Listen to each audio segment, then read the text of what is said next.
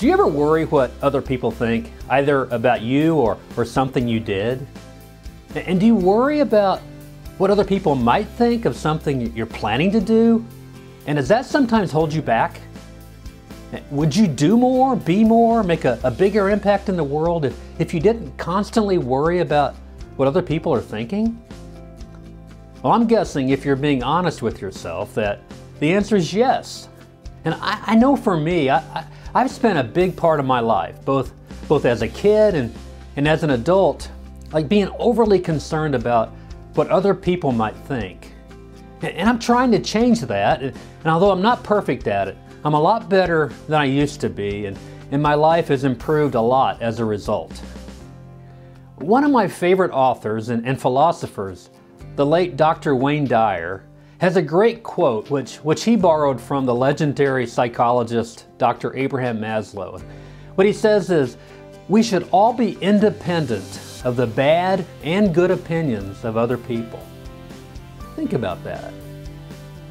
Dr. Dyer says that we should live our lives without concern for what other people think. And of course, he's not saying that we should be doing bad things that would hurt other people or hurt the planet. You know, we should always do things that are good.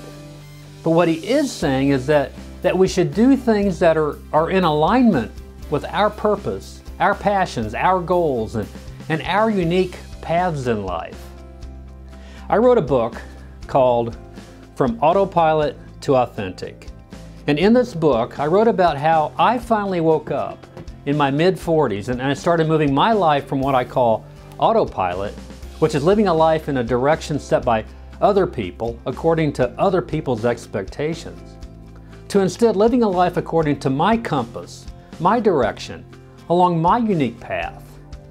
Wayne Dyer's advice played a huge part in my awakening and in guiding many of the changes that I made in my life.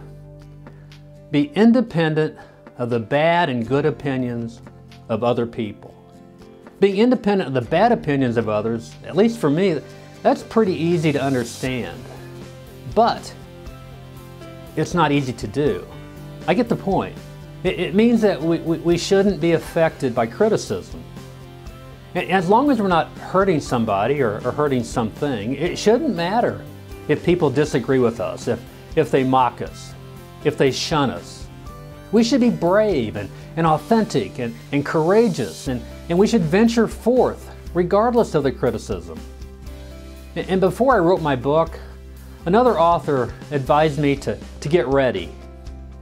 She told me to be ready for the book to change relationships with some people. She told me that there'd be people out there who would openly criticize my book, and people who would openly criticize me. Well, she was right. Not only did some people criticize my book, some people, they hated my book, and they wrote terrible reviews about it. And I get criticized from time to time on other aspects of my work and my life. And you know what? I know this is not going to stop. And in fact, as long as I continue to do my thing, to do my work, to do my art, the haters will continue to do their thing. And when this happens, when the haters share their hate, I quietly say to myself, Brett, be independent of the bad opinions of other people. But wait, what's this about being independent of the good opinions of other people? Are good opinions bad? Is it bad if other people like me and what I'm doing? Well, of course not.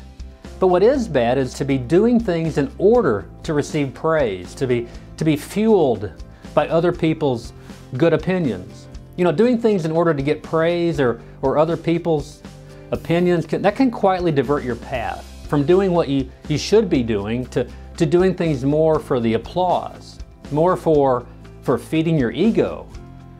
Self-actualized people, the healthiest people, they're not motivated to feed their egos.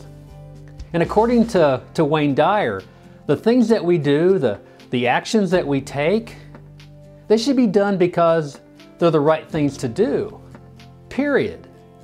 Not because we get the satisfaction of hearing praise or job well done or even thanks. Now guys, I philosophically understand the point here, being independent of the good opinions of other people. But boy, is it hard. Is it hard to live that out in real life? Now, my goal is to get better at this, day by day. To live more of my days truly independent of the opinions, the bad opinions and the good opinions of other people. Think about it. Do you see how this makes sense? Well, I dare you to try it as well. And if you do, to steal the words from that guy on the old Men's Wearhouse commercials, if you do, I think you're going to like the way you feel. Go for it. Thanks.